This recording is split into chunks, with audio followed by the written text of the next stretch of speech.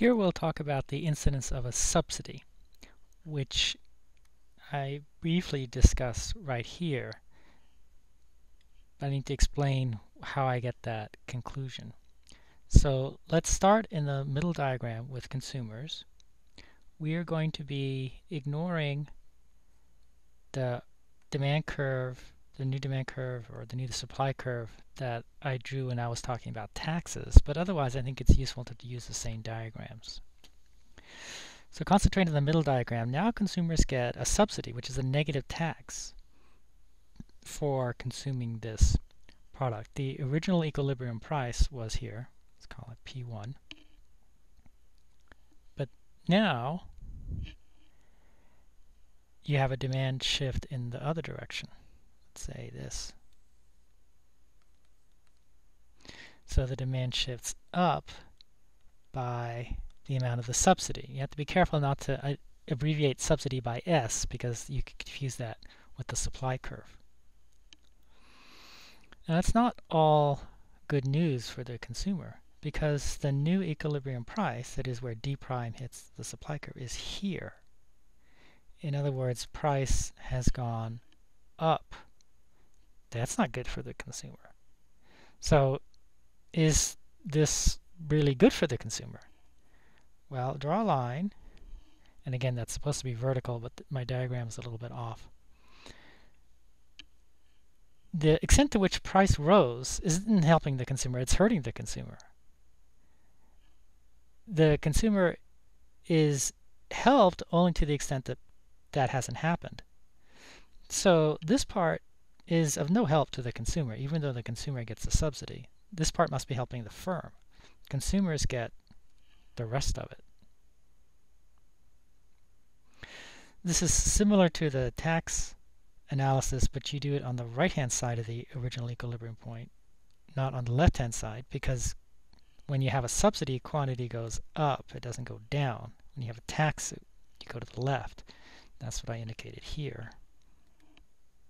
But when you have a subsidy, you go to the right. And so you do it to the right of the equilibrium point, and you can see that the F and C are flipped compared to the tax.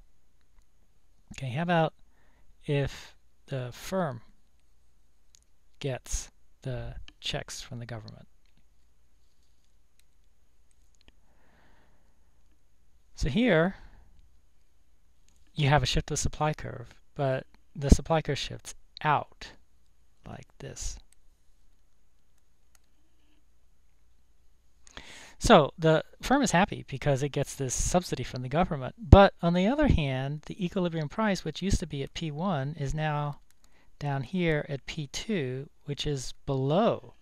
So equilibrium price has fallen. So that doesn't make the firm happy.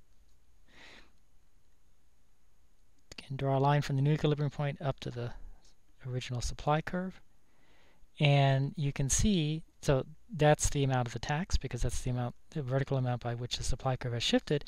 And this part does not make the firm happy. So this part must be going to consumers because the price is lower. Only this part makes the firm happy. So although it's harder to see from the way I've done it, if you had drawn the left-hand diagram and the middle diagram with the same amount of subsidy, and I didn't do that, I drew the left one with a smaller amount of subsidy, but if you'd drawn it with the same amount of subsidy, then the geometry would be the same, and therefore the conclusion is that you don't have to specify whether it's the consumers or the firm that gets the subsidy. Instead, you can simply, in the right-hand diagram, start at the original equilibrium point and move from that to the right until the vertical distance between the supply curve and the demand curve is the amount of the subsidy. Once you've got there, then you can divide that amount of the subsidy into two different parts. The top part is the one that's captured by the firm, and the bottom part is the one that's captured by consumers.